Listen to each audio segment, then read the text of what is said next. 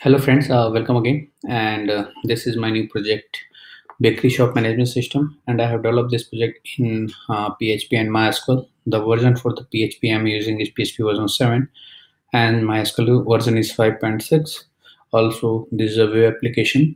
So for front-end development, I'm using HTML, CSS, and JavaScript. Some of the jQuery library also I have used, like for form validations, creating sliders, and many more things I have used. I have used a jQuery, right? So these all technology stacks I have used for developing this project, Bakery Shop Management System.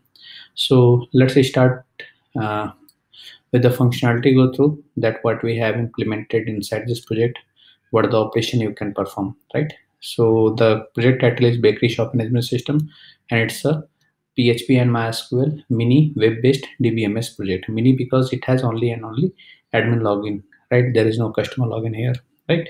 So this is the home page of the project. You can say this is a simple home page. This is about us page, and it's a static about us page.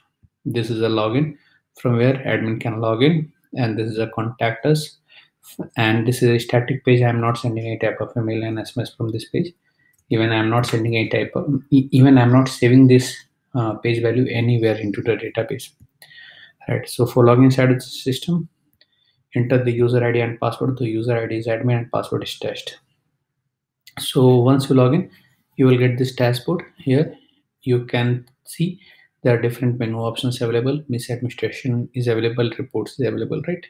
So let me go through one by one. Home, I already explained you. About us, this is a dashboard. From this page you can jump on that module, right? Like if you want to see the report, just click on the product report. You will be able to see all of the product report. You can edit and update the details, right? The same menu option which is available here is also available on the header bar. So this is the add product, from where you will be able to add the products.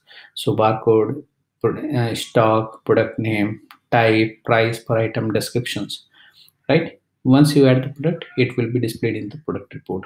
You can edit it also, right? Even you can delete the record from here also. This is the add sales. This is a sales dashboard from where you will be able to sell your products. So here you need to enter the customer name first. So suppose I am entering the question and the customer mobile. Once you click on the continue billing, you will get this option, right? Here you can select the food items, means the bakery items, add, right? So you can see the items are here, adding here, right? So if you want to delete anyone, just hit the minus button, it will be deleted. And if you want to add more, then you can add more, right? If you want to change the quantity, just select the quantity, and that price will be calculated automatically. You can see all things are going calculating automatically, right? Okay, so bill number is 20. This is today's date, and the customer name and the mobile number. From this drop down will contain all of the product which you have added. Once you click on the save and print, you will get this form, and you can print it from your printer also. Once you click on the print, then it will be printed from your printer. Okay, so this is the add sales, from where you will be able to add the sales. This is a product report, from where you will be able to see all of the product reports. You can search your product from here. This is a sales report. All of the sales which you have made will be displayed here. If you want to see the details, just click on the view details. You will be able to see the details of that sales, right? Means the sales item. You can see this is the details. This is a change password, from where you will be able to update your account password, and after updating your account password, you will be able to log in with your updated password. And the logout. Once you click on the logout, then all the session will be destroyed and this menu will not be displayed. So logout, you can see the menu is not coming because it's a session driven menu. It renders according to the session. So once you log in, then you can see menus are coming because admin session has been set.